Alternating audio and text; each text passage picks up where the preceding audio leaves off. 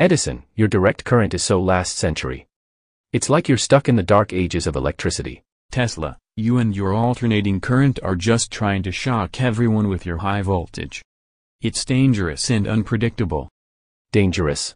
Edison, AC is more efficient and can transmit electricity over long distances. Your DC can barely reach across the street. Efficiency, Tesla? DC is safer and more reliable for everyday use. People don't want their light bulbs exploding, thanks to your AC experiments. Reliability, Edison. AC is the future, powering entire cities. Your little light bulb is just a drop in the electric ocean. And what about those wireless transmission ideas of yours, Tesla? They're nothing but science fiction. Science fiction.